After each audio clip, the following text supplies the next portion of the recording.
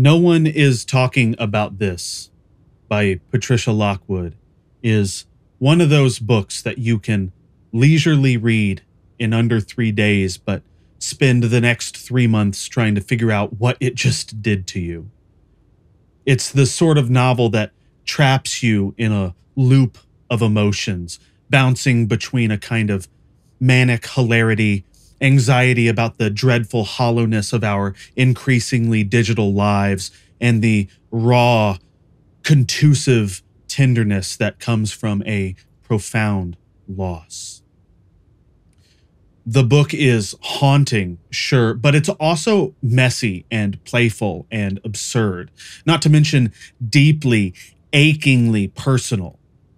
Lockwood is a poet known for her biting wit and the humorous, if somewhat irreverent lens through which she perceives the modern world. And she definitely brings these qualities into her prose here too. But there's something more happening in No One Is Talking About This. It's an intense and disquieting depth of feeling that sneaks up on you somewhere among the memes and the fragments of internet speak. And by the end, it finally knocks you flat. To give a sense of the plot, though, even calling it a plot in the traditional sense feels a little bit misleading, but the novel follows an unnamed protagonist, a woman who is something of a public figure in the online world, which is often referred to as the portal. This woman is known for her quick, witty observations on the chaotic torrent of internet culture, and she seems to exist in a constant buzzing dialogue with that world. If you've spent any time on Twitter or X, I guess it's called now, I'm not on it anymore, you will recognize the world Lockwood is conjuring here. The constant babble of opinions, the absurd and extreme righteous outrage, the desperate attempt to make sense of global events by turning them into memes. Lockwood captures internet culture with a precision that feels like she has a direct line to the collective unconscious of the terminally online. And the first half of the novel is basically just that, a flurry of mostly disconnected fragments that sort of mimic the way we scroll through a feed. There's a strange comfort in it, even though it's a little bit alienating. It's funny, it's bizarre.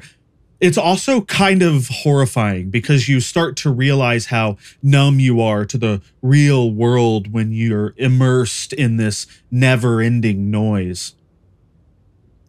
The book's protagonist gets famous for one of these viral moments, a joke that's silly but clever enough to launch her into internet stardom.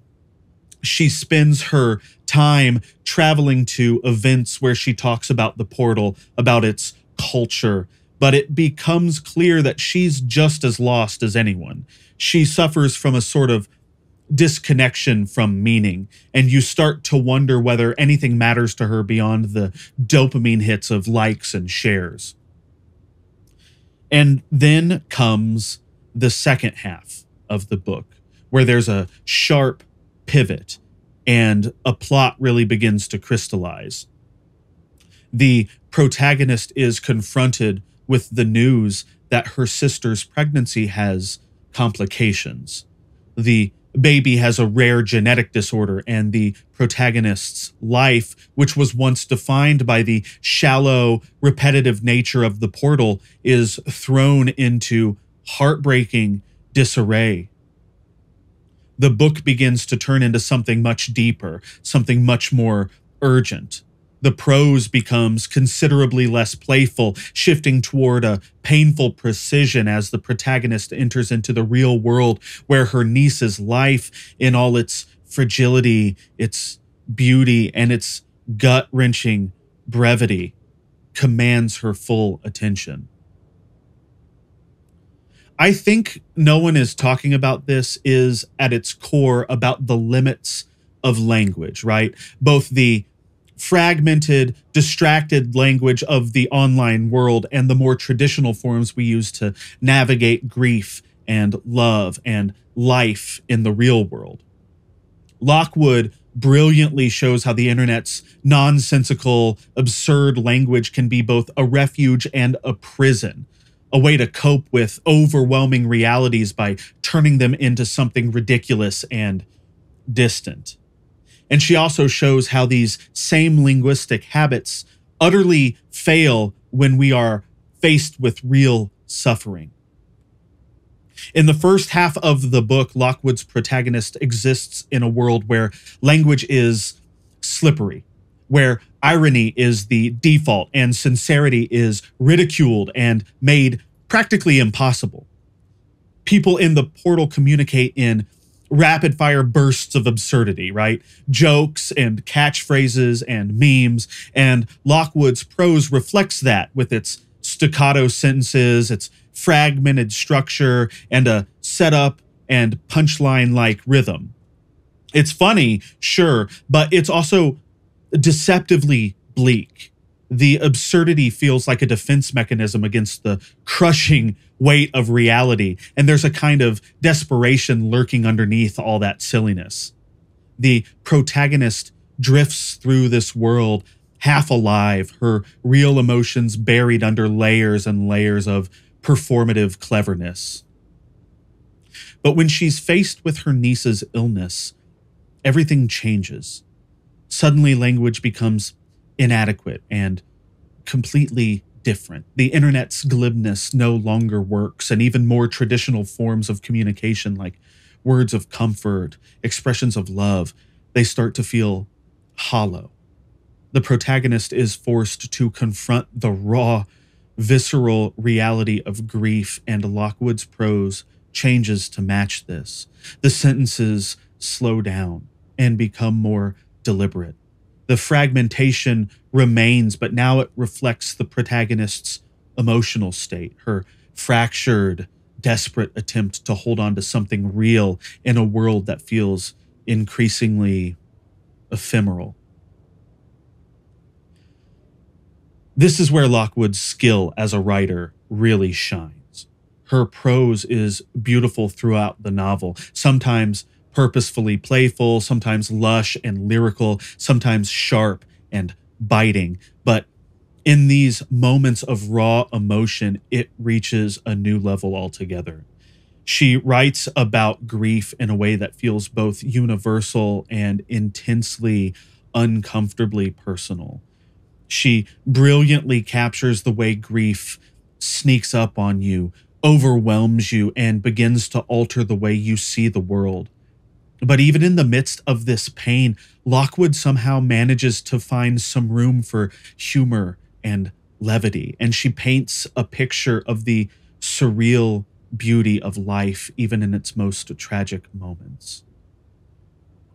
By the end of the novel, I found myself in tears, both from the beauty of Lockwood's writing and the heartbreaking tenderness of the story she tells. The resolution of the book is not a tidy one. There is no grand epiphany, no sudden understanding that makes everything better.